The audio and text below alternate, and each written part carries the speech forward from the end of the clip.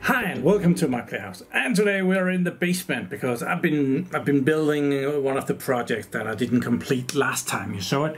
I've been messing around with the dehumidifier here, and I'm just about to put it back together, so I thought I will share what I've done. I ordered a DC to DC power converter for it so that I could step down the 12 volt.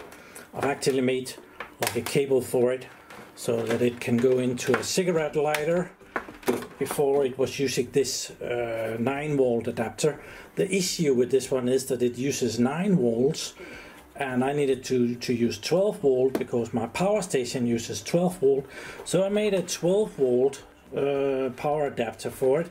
So the 12 volt goes in here, goes over here, and here is a humidity sensor that turns on and off the device depending on the humidity, and that's the black and yellow wire, and they go back over here, becomes the wire, and then they power the DC to DC converter down here.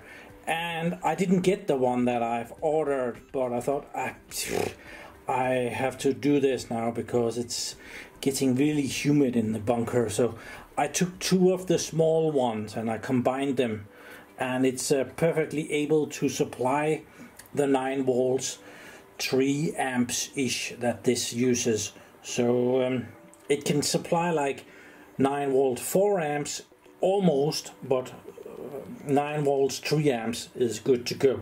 So yeah, I'm putting it back together as we speak, or as we record. Used a lot of hot glue there. So yeah, I think this is gonna look very decent. So in my last video I found out how to short circuit the circuit board in here so that this dehumidifier would turn on and off as soon as it was connected to power. Before that you had to press the button, you had to connect it to power and then press the button, and there was no great way to do that. And I got a lot of sharp people that had noticed that there is actually a sensor to stop it when the canister here is full of water, and yeah, to make that work so that it would come on and off by itself, I bypassed that sensor as well. So right now it's not gonna be able to turn on and off if the canister is full, or if the tank is full here. But yeah, can't win them all. I'd rather have it run and then I'll just empty the canister. There was a lot of misconceptions of how much water would actually come out of the bunker.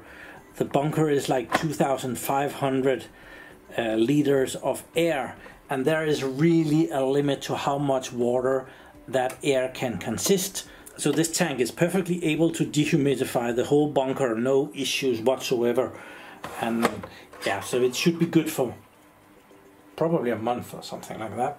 We are kind of ready to test it out. So I have my power supply here. So we're gonna connect that to my plug. Yeah, 12. Actually, I'm testing with 14.3 volts coming in. It's using a lot of power up of the power supply.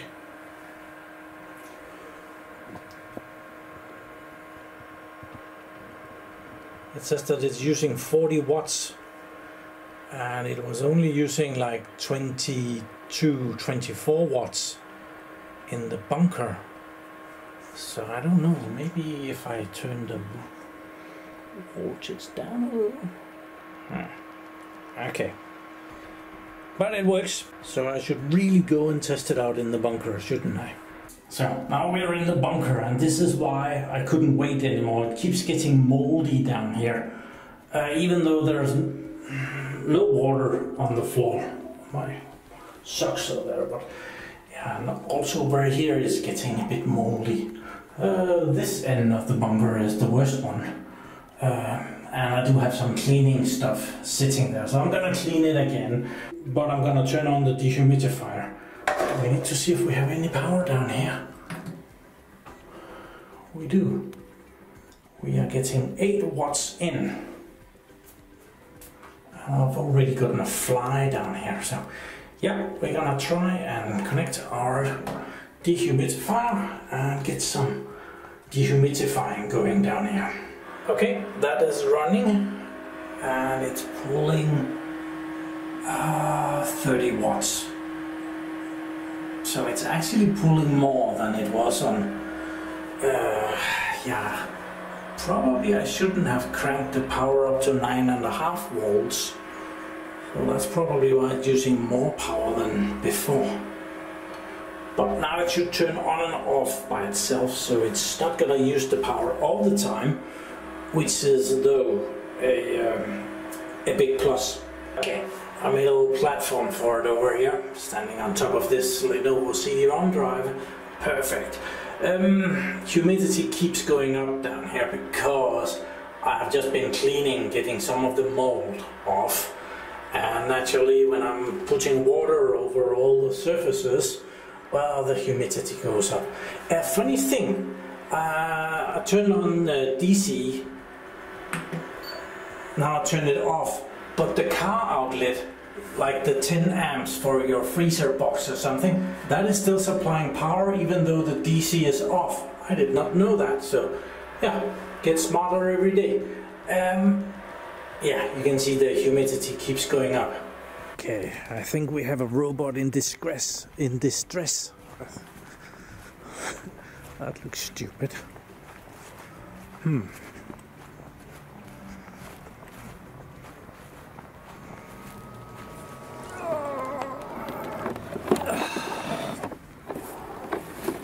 That away. Go.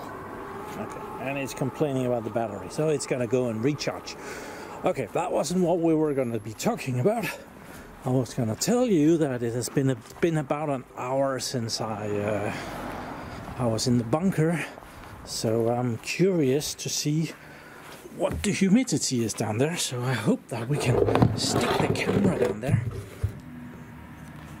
and see without having to climb down there. Can I zoom in on that? I think I can. Zoom in. Oh, so that hasn't gone down yet. But it hasn't gone much up either. It was about 77 when I was down there an hour ago. And the power... Oh, I would need to go and press that. Okay. Okay, we'll give it some more time. Okay, it's several hours later. It's even getting dark here. You can see the lights is on, and my little fairy, is that fairy lights? I don't know, but I purchased some in China and they came in, well, they were really cheap. But never mind, I'm gonna check if I've gotten the humidity down here. Let's see if we can see anything. It's still running, I can hear it. Okay, it's very dark down there. I think we can zoom in on this. Yeah, humidity is down, 64.5. Awesome. So it might even have been shut off and come on again. Cool, we'll check it out tomorrow. It's a new day. It actually looks like it could be a nice day. It's almost blue sky all the way around. Well, except the moon is in the way up there and some fluffy clouds. But I am very curious. Now, let's see, we checked this at about 10 o'clock last night. And now it's about 9. I can't hear it.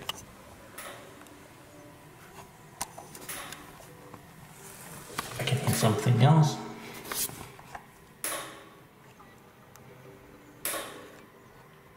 Relay is clicking in that. But this one says, oh, something is off. Dang it. 74.6. Guess we have to go down there. So what is going on here? set it. I think our thingy has messed up.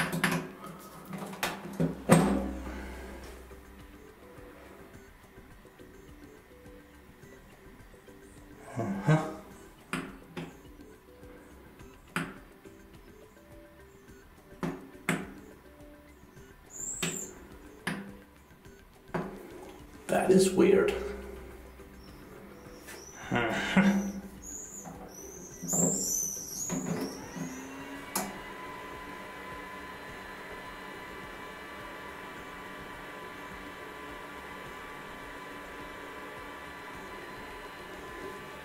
Okay, that's not optimal.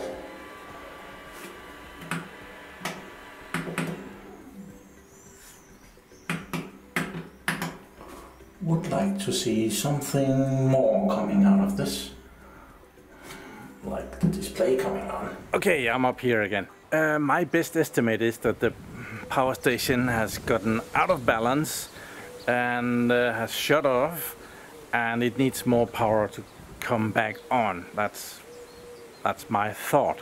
So I have a solar panel laying up here. There it is. It's supposed to charge the power station when it's sitting in there, and the solar panel that is powering is right where that bird is. It's maintaining the solar panel up there. Come on, you're not doing a very good job. The power station is in need of power. Do better. So yeah, we need to go and ask the bird to do a better job. I'm thinking about just the solar panel up there is a Dutchy 100 watt solar panel. So, and the one that is up here, you can just see it. It's on, well, you can probably not see it, but that's a 200 watt panel. So this is the 200 watt SF200 from Allpowers. And this is a Dutchy 100 watts.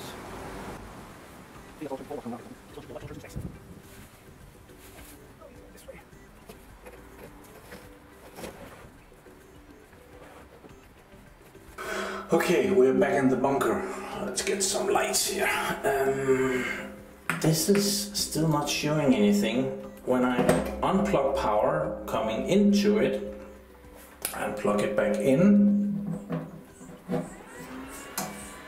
it definitely realizes that there is something out there, but it doesn't come on.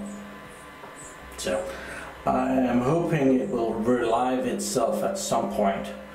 The funny thing is that this thing, when you plug it in here, does actually, clumsy, does actually come on. There. So there is power coming out that way. So my thought is that I did show that this plug is never turned off by the unit. So I think this plug might have drained it beyond what it can handle. And yeah, that's naturally not very good. And this DC thing can't turn that on or off. I don't know if this does anything. Apparently not. So I'm gonna just leave it on for a few hours and see if it behaves. This was not what I was supposed to be doing in this video. Okay, it's a few hours later. We are still not getting anything meaningful out of this. And again, if we unplug it and plug it back in, it will run the fan for a little bit, but it doesn't do anything more than that. Just, I think I need to take the power station out of here. I've already been planning it. Really annoying. I just got the bloody dehumidifier working, and then the power station drops out. Okay, I have the large solar panels, 600 watts out to play with, and underneath here I have the S2000, but it's still pretty dead. So yeah, nothing's coming on. I thought that maybe just a bit more power, but it kind of does. It sounds like it's supposed to sound, but it just doesn't do anything. Oh, that's a drag. So on this terrible note, I think we're gonna end the video here. I have ruined quite enough already. I managed to get the dehumidifier up and running as I wanted it, and in the same process I broke the S200. Oh, sorry, the S2000. That's a really bad trait. That dehumidifier with all the crap that I put on it is like less than 10% of what the cost of an S2000 is. So that is kind of a, yeah, as said, a bad trait. So yeah, irritating. I really do hope there's a fix for it. I'm gonna try. So on that disappointing note, I'm gonna end it and say thank you very much for watching my videos. Do subscribe to my channel so that you can see me again, and have a really nice day. Bye bye.